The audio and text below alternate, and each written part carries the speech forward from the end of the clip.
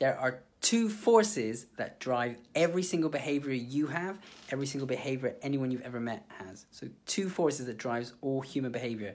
Do you know what they are? The two forces are actually pain and pleasure. Most of us have a desire to get away from something that's painful. If we have something that's going to come and hurt us or harm us, we've got to get away from it. And then we also have this drive to go towards pleasure and attain some pleasure. Now, if you're ever looking to influence anyone, whether that be because you're coaching them or mentoring them, or maybe because they're family members, you want to get your kids to take a different course of action, or you want to get someone to maybe buy into your product or service, then we need to be leveraging both pain and pleasure. Some people are more motivated to get away from pain. Some people are more motivated to go towards pleasure. So it's helpful to understand the specific person's needs. But if you're not using both of these in your ability to help people change or influence them into a sale, then you need to. I know many clients that I've worked with are often afraid to help people identify the pain. They don't want to be the person seen to be causing them pain. And I think it's so important, if we're going to influence people, we need to ask them questions in the right way to help them realize the pain that they're currently in, or the pain that they're going to be in if they don't make a change.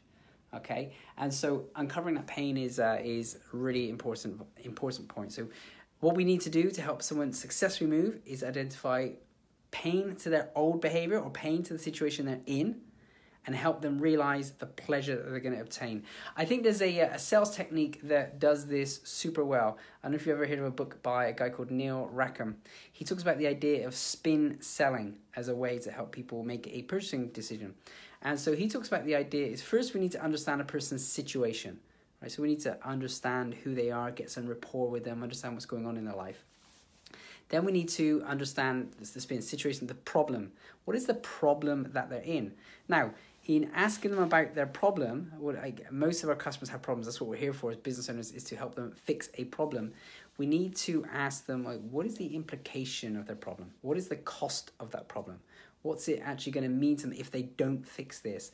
Getting people to be explicit about that and explain fully the extent of the pain, and maximizing what that is even better. So as an example, if someone comes to me, let's imagine I'm a fitness trainer, and someone comes to me with the problem that they are carrying a bit more weight than they want, I need to help them identify what is the implication, what's that really costing them, right? Ultimately, it's costing them maybe their levels of fitness and energy. Maybe they can't concentrate as much as they want to on their work. Maybe they are not as mobile to run around with the kids as they want to be.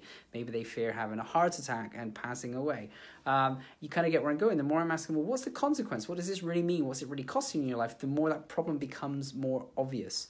And so it's only at that point that they're aware of the problem and what a big issue it is for them that they're going to be more motivated to take action. Someone will take action if they feel that massive and immediate pain now, like right away. One powerful piece is to actually even help them see the pain in the future. What's it going to mean if you don't change? Right, what's going to come? Where are you going to be in 5 years, 10 years, 15 years if you don't make the change now?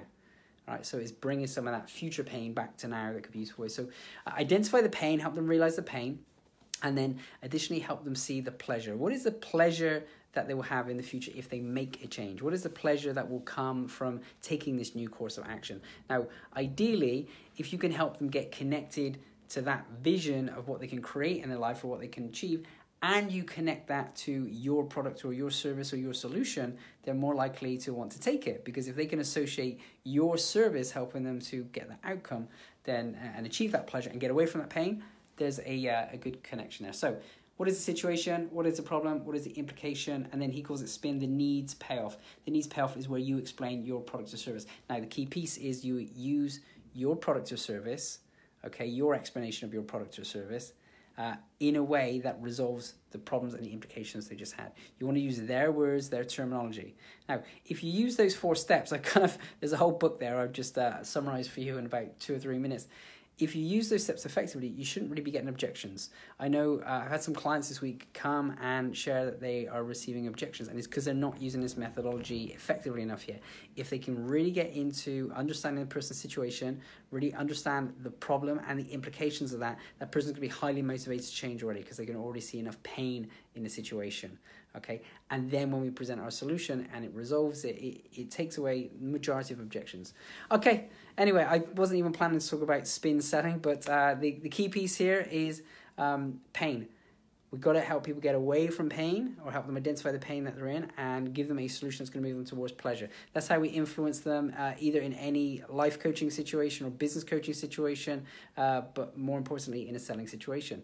All right, that's it from me. Have yourself a great day. I will catch you tomorrow.